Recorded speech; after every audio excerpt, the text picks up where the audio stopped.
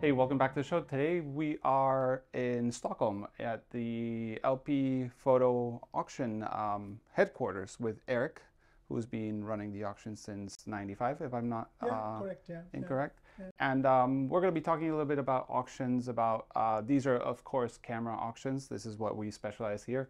And we want to see a little bit of what auctions are, what the history of LP is, and where it's going towards. So Eric, thanks for joining us here. Yeah, thank you. Letting me. Let me know, how did it start? How did LP Photo auction start in '95? Well, we had a shop. I bought a shop at '89, and when it was a auction in Stockholm with Photographica. But he ended '93, and then a colleague of mine decided that it should be right for collector's items. So we started then '95 and had it together with the shop. So you had a shop and the auction house at the beginning? Yes. For a long time. When did the store part drop out of the auction? Well, 2010. The business was no more, really. I guess the growth of digital, the dip on analog sales, it was harder to maintain. Yeah, absolutely. And we stopped selling digital as early as 2001, I think. Okay, so you guys were ahead of the curve of what would happen in the digital world as things have been going a little bit down in recent years. As I think phones have been, hitting that entry-level market, and pro cameras are harder to sell nowadays. Yeah, absolutely. But with the pro cameras goes quite well also. Yeah. But because it's more people who buying things to use these days also. So as an auction, most people probably don't understand. I mean, they understand auctions, but they maybe don't understand photo auctions. Of course, I'll mention it now. eBay is probably what everybody thinks of an auction nowadays with years ago too, and nowadays too with cameras and buying and selling on a one-to-one, I would say customer to customer. But as an auction business, what does it entail? What do you do? How does it work? We sell in commission. People come to us and leave the cameras, and we check them, and we check if it works properly, and we write a correct description and sell on their behalf. And then we, of course, to take a commission for the work. And it works in a way, and I'm going to explain this because I know maybe some people don't understand it, but it works in a way that you receive cameras from customers, I'm guessing European and globally nowadays, and then you do it on a certain date. It's not an ongoing auction all day. Because that's what most people are familiar nowadays with online sales, is an everyday search. So you have a specific date that you set, and you prepare a physical auction and then a web auction, if I'm not wrong.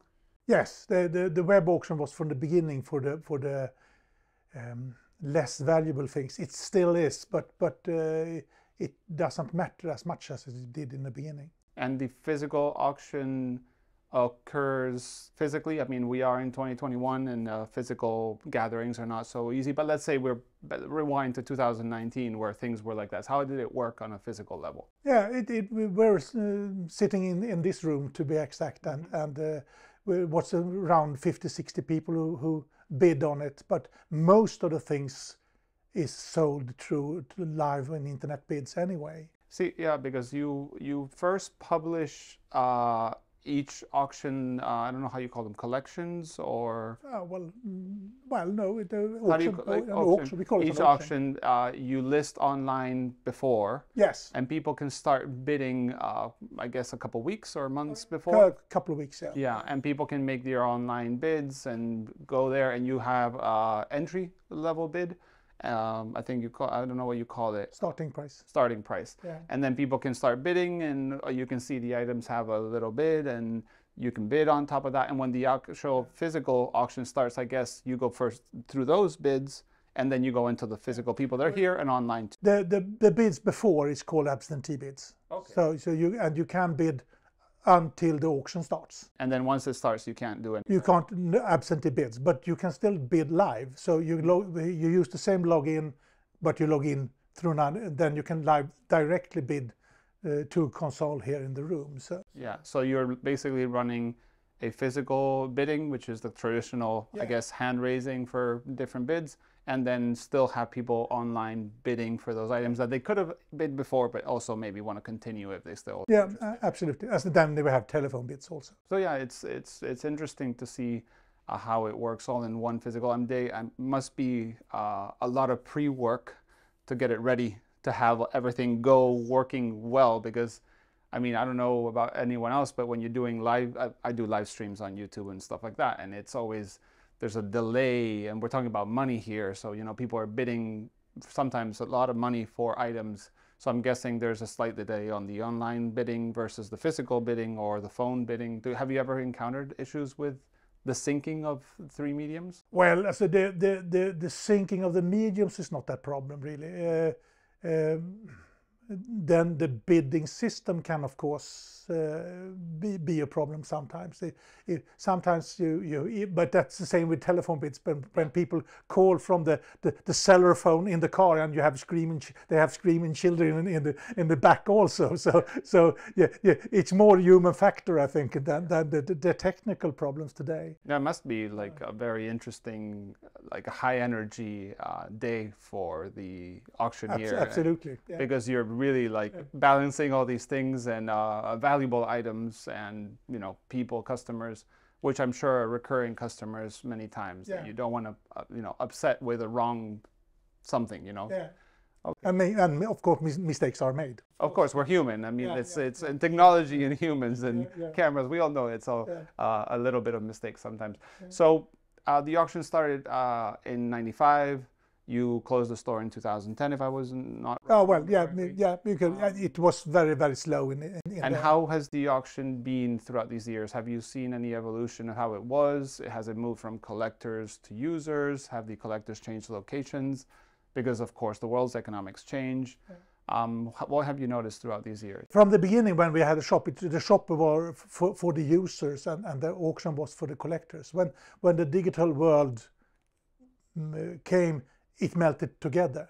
So as we worked mostly with analog equipment, as the digital things in the beginning was not worth selling secondhand really, because the technical revolution was so fast. Yeah. So it was not interesting really. But it melted together. So suddenly it was the same bidders for users and collectors. Or same things. All these years, I mean, what was a collector item, like a generic collector item that I can think of nowadays would be Leica. It's been those are the most expensive. A staple of collectors throughout the years. I think we can all agree that's the brand that's held its collector value throughout all these years. But what would be a collector item that you would think like that's a collector item in 95, 96, 97, in the late 90s? Because Leica, yes, obviously, but I feel like this is because I work with Camera Rescue, who's actually behind cameras right now. But we see a difference in people would bring collections of Agfa isolettes and say, hey, this is a collection. And that was a collection in the 95 or in the 90s, but maybe in 2000 something, it's no longer a collection. So that's what I'm trying to find what you've seen is, are things not so collectible now that they were back then, and what was a collectible item in those days? Few things that were cheap in the beginning of the in the 90s, they are even cheaper today. If you take bellow cameras and so on, but people still collected them. I don't think that the collectors they have a lot of bellow cameras, of course, but it's not that collectible in value anyway. But of course, if you want a nice collection that doesn't cost that much, you can of course always buy. But it's difficult for us to sell. In the beginning, we sold cheaper items, one-on-one, I think, so nowadays we have difficulty. We have to sell them together and with what we call lots. But lots are of course difficult to sell because it demands the same description as one lot, so or more. You have to describe every item and check every item. Yeah, that's what we see a lot, is people bring collections of, like you say, bellows cameras, the early 1900s cameras that unless you really want that, it's hard to sell. So it's not so easy as a Summicron black paint, which, you know, everybody knows the value, and you can find it easily and see find a seller probably and a buyer. But yeah, it's interesting that probably that is something that's been throughout these years. Nowadays, how has the market changed in, let's say, the last 10 years, I think? I mean, I remember LP Photo probably a decade ago. I started getting more into film photography. I bought my first camera, and I had a friend that always was like, there's this auction that, you know, a lot of people know about, and it's LP Photo, and it's like, check out the prices. And I mean, as a user, which is I'm a user, I would look at it and be like, oh, well, an M2 or an M3 are, you know, 800 euros or something like that. And even less, I think. Even less probably. And you could buy them, and my friend actually bought 2 M4 black paints because he put the lowest bid, or the starting bid, and he won. The hammer went and nobody bought them. So he got them, and I actually have a Summicron from here too, now that I think about it. But nowadays you see these items, and before the bidding starts, like you said, those absentee bids already push the price pretty high. And we have these estimates also, not only the starting price, and we try to adjust the estimates, of course, so they are it's a help for the buyer really nowadays. The estimate was something else in the beginning, because there where you started once upon a time, but when you have open bidding and starting price, it's more help for the buyer to sell this. What is what you at least have to expect to give. So like if you see a starting bid, and we're in Sweden, so it's the Swedish crown, SEK, if I'm not wrong, that's how you say it. So if people see the starting bid at, let's say, for an M2 at 8,000 SEK, which would be 800 euros, and then you have an estimate of 10,000, which would be 1,000 euros, so 1,200. 9 to 10,000. Yes, so something like that. If you already see the bid going at that price, you're like, okay, at least this is selling for what they expected to the minimum be. You start a little lower to also get things started, get people, I guess, interested in the auction. How has the interest been as of late? Now a lot of people have been indoors, I guess, not having so many camera trades and fairs and things like this. Have you noticed the peak in the people getting to the auctions in the latest auction? Yeah, it has been quite fantastic years when it comes to the auctions economically. Then it of course has been a hassle to do them, because you don't dare to be here all people all the time. So we have been a little bit late, and we have to postpone the auctions from time to time, and that is of course embarrassing. But this is what it looks like at the moment. But when it comes to the interest and the price raise, it was already before the pandemic. So you talk about the 5 years. I think that's a correct estimate. So when it should be around 5 years. Yeah, I mean, we notice the interest going up every day from social media, online, on the stores and so on. I follow a lot of the buys and auctions, and I don't bid most times because I'm not a collector or don't think of it as that. But it is growing, obviously, which is a good thing for everybody. It keeps everything afloat. It keeps cameras out of basements, and you know. And it keeps it from keeps it from the garbage disposal also. So one thing too is, have you noticed a lot more people digging into their houses when they were locked down or at home, working from home? Have you noticed an increase of people being like, now I have the time to put this in a box and send it to Eric at LP Photo? It could be. I'm not sure really. We have always got quite a lot of things, but maybe it was slower. But I don't think it is the last 2 years. I think we got more and more things already 3.5 years ago. But it could be a generation shift also, that it's a lot of people who try to get rid of the old things they don't use. Yeah. So. Do you have like a set amount per auction? So let's say once you hit 500 lots, you call them lots if I'm not wrong. Yes.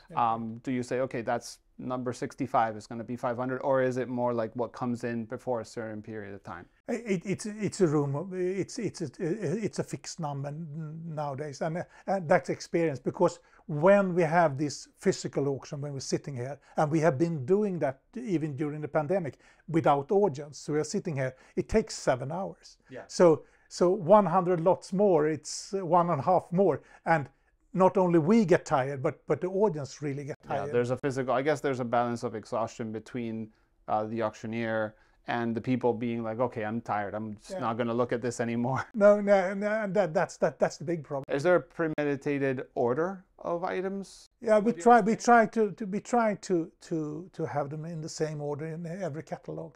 Then we have changed the orders from time to time. Do you throw like a little bit of a big fish and then a little bit of little fish and then a big fish to keep people interested? Because it is, I think the last couple of weeks ago, we saw the Leica auction, and it was, again, 700, I think, lots. I'm not an expert on this in any means. And there was a time that it was like, I want to take a bathroom break. So you would be looking up, okay, there's going to be a lot of these that I'm not interested, so I can go to the, do you do like an order so you have people come back like in interest, like the M mount bodies and M mount lenses from Leica are very interesting, even as a viewer, not even as a bidder. Yeah. Do you scatter them a little bit? Do you put them all together? We put them all together. We try to hold the order by little bit by system and little bit by brand. So funny thing is when we the last 3 auctions we haven't had any literature. But because I think literature is one of the things we can have a viewing, so you can come and look at the books. As you may saw, it's a lot of books next time. We had a viewing for this auction we had a month ago, but we didn't. That was a separate collection, so it was no books. But now we have a lot of books collected from 3 or 4 auctions. We haven't had any books. But from the beginning we had the books in the end. And those times it was quite slow, so then we moved all the books to the beginning instead. So the books are first. And it was really fun because the customers, oh, it's so nice you have started with the books, and we have been selling books on auction for 10 years, but nobody noticed them because it was in the end. Yeah. So it's not so much, of course it's a commercial value, but it's a way to have some things a little bit also that people are interested in books, maybe not interested in the rest of the auction, so they can come, be here when we have a physical auction, and they can go. Yeah. And they don't have to sit through 200 numbers also. So a little bit, but we try to have it. We have old cameras, lenses, film things in the beginning, and then we start with the. Do I remember correctly? I think we have the German brand. No, we have the German brands, then we have the Japanese brands, miniature and Russian cameras, and then we come Leica and Hasselblad and different things like projectors, and sometimes we have studio flashes and in the end and light meters. Yeah. Being in Sweden, which is the house of Hasselblad, do you notice a bigger volume? Well, I guess maybe you would have to have an auction house as us in Sweden to notice a difference, but do you notice a lot of Hasselblad, maybe users, collectors, studios? Was it a more popular brand being that it was here? It's a lot more Hasselblad in Sweden than anywhere else, I think. And we talked a little bit earlier about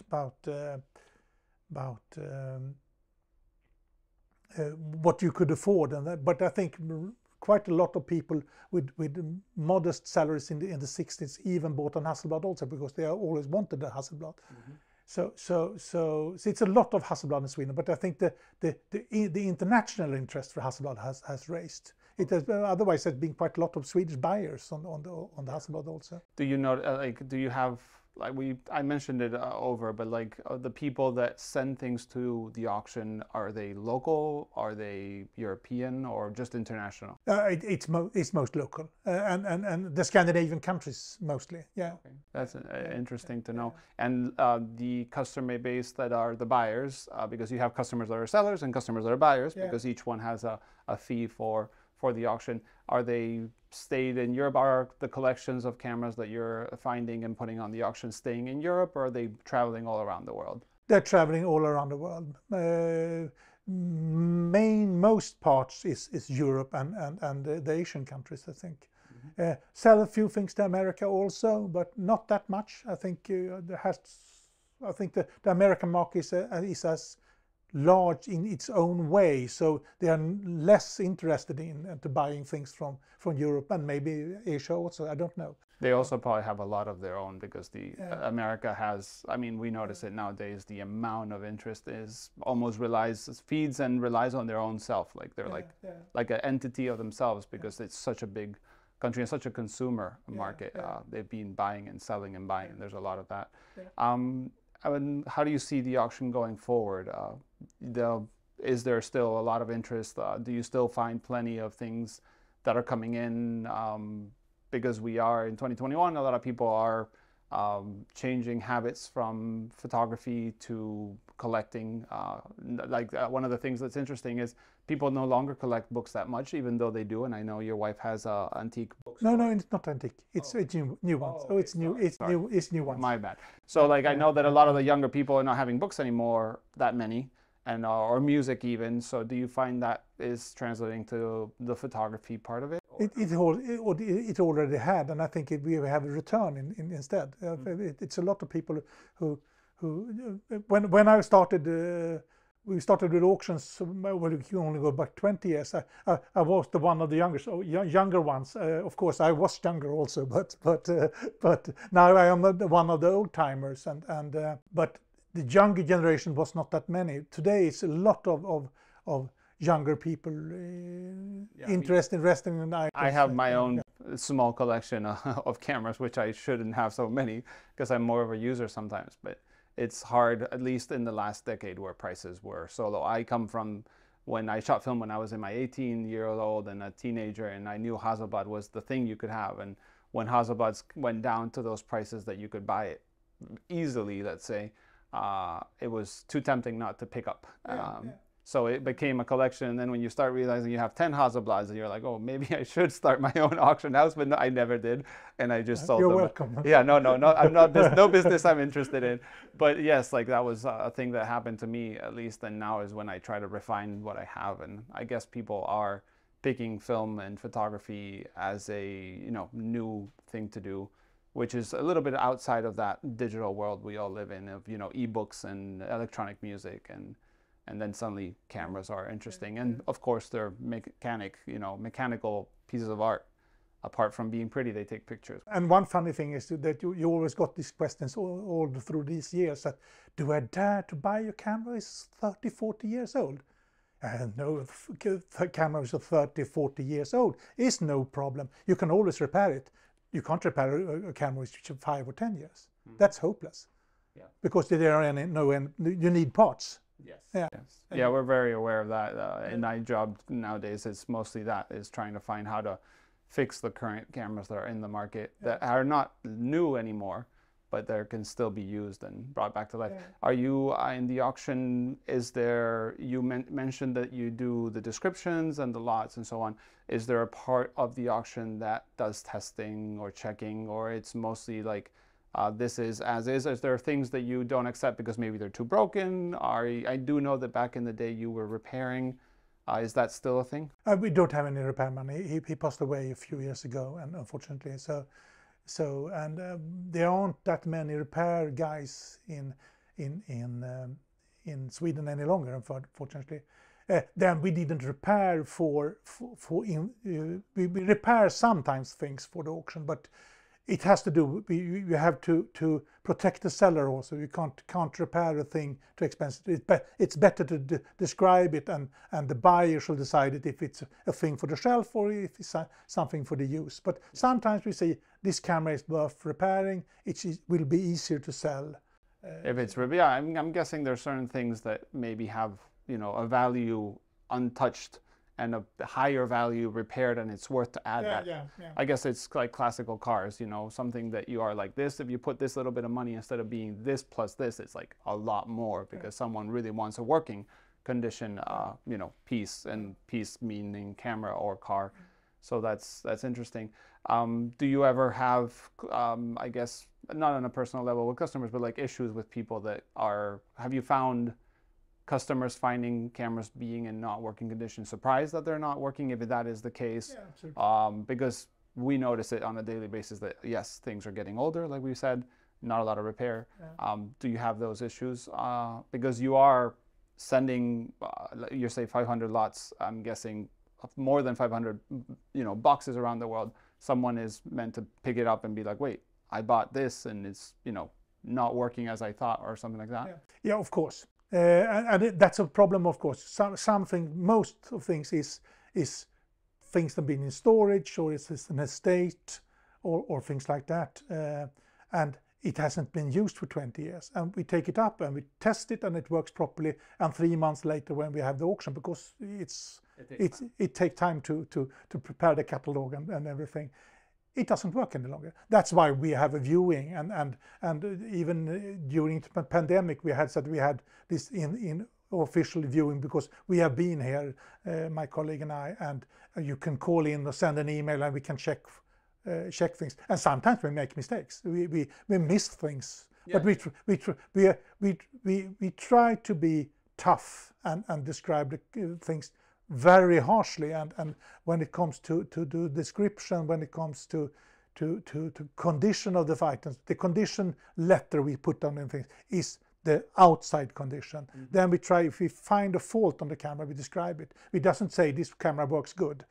It should be working. But if it's an electronic one and you don't have any battery, that's like a lottery. Yeah, you don't have a battery. You can't charge the battery. You can't test it. Yeah. But people are always welcome to give us a call before, and we prefer that. Yeah. Than that people will get disappointed. But of course we get reclamations, and we try to fix it. Take the things back or fix it. Depends on the seller also. Yes.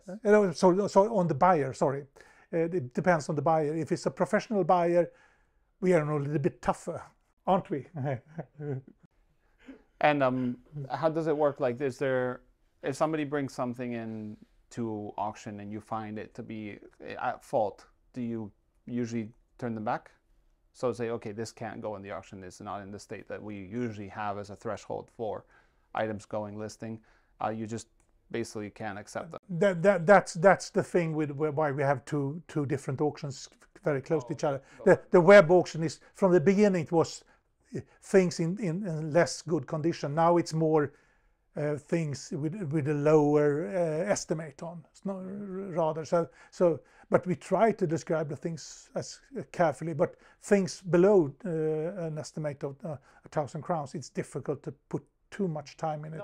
But we check. Does the shutter sounds okay? Absolutely. If it doesn't sound, we use the long shutter speed is sticky. It's a word we use very often. Yeah. And haze on lenses, and unfortunately nowadays fungus.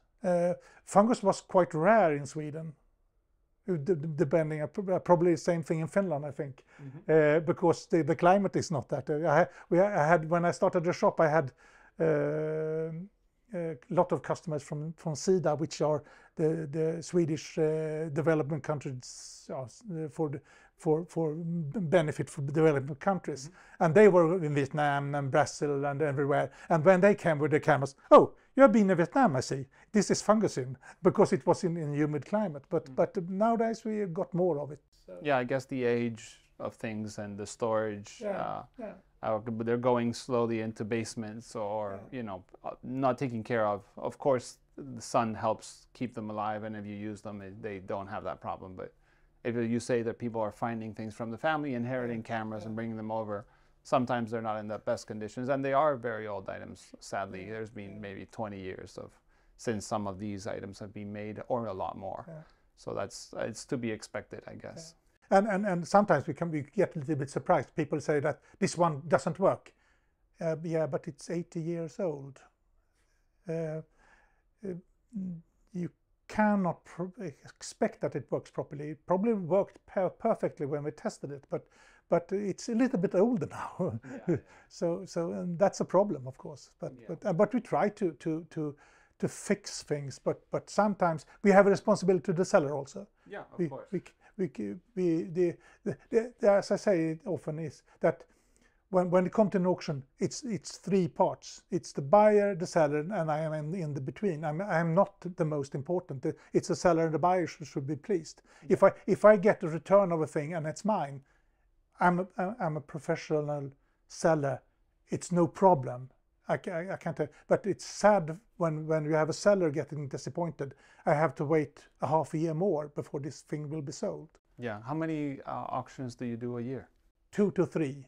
Normally, so that's what the things, and to keep up an interesting auction is it's not always the items value as I see it. It should be a nice mix. It should be cheap things which are fun or interesting, and of course that is very subjective.